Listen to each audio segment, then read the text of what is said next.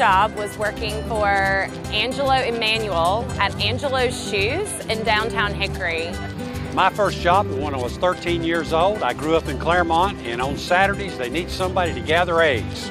My first job was being a counselor at Camp Sequoia on the Holston Lake, Lake Holston, and it was in Virginia. It was incredible. My first job was at Carolina Bagel Bakery in Hickory, North Carolina. I made sandwiches, made bagels, made pastries, all sorts of bakery-related things. My first job was working construction for a man named Dean Bumgarner. That was when I was in high school. I liked it a lot. It was a lot of fun. I worked with a lot of young people. It was hard work, it was physical work, but it was enjoyable. There were 7 hen houses, and since the other guys were off work, there was 5 of us who were 13 or 14 years old and went in and gathered eggs. And the hardest thing that I didn't like was the roosters, because they'd always jump on your backs. Like, my pay was minimum wage when I started, which at that time minimum wage was $5.15 an hour. I got a 15-cent raise after like a year. But because of my experience working there and fitting people with shoes, especially children, so carefully, 2 years after I'd worked there, I got a job at Sears department store at the mall, and I made twice what I was making because I was making commission. So it paid off in the long run, the experience, but the pay was not good.